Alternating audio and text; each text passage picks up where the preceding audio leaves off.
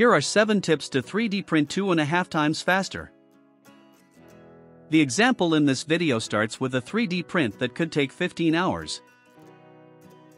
This is an STL file that's loaded into a slicer, like Simplify 3D. Here you see which STL file is loaded. The preset used here is for PLA prints.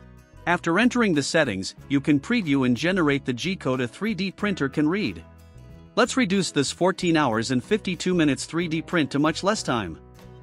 1. Let's start with reducing the infill of the 3D printed model. Let's reduce it from 50% to only 15%. This is sufficient for many 3D prints. A rectilinear pattern was the fastest of these patterns for this 3D print. It's already down to 10 hours and 31 minutes, 41% quicker. As you can see, 15% seems sufficient, especially with these thinner models.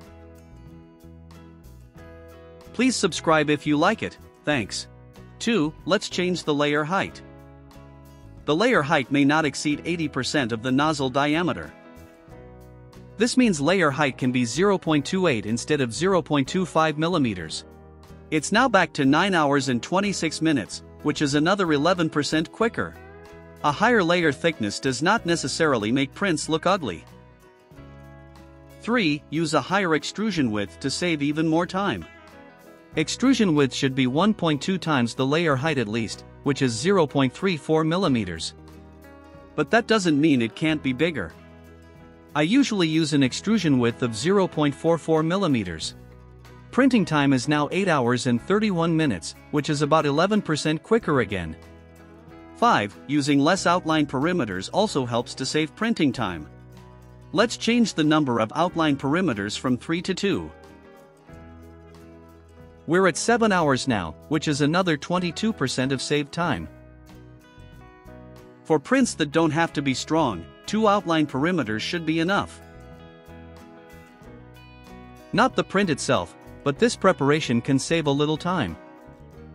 The print bed can be heated to 45 instead of 50 degrees Celsius, for example. For PLA, this should be sufficient for most prints. 6. Changing some speed parameters can also help. I always try to print with the default printing speed at 3600 millimeters per minute. When models are really simple, you can change some other speed parameters. Increase the outline perimeter and infill speed, for example.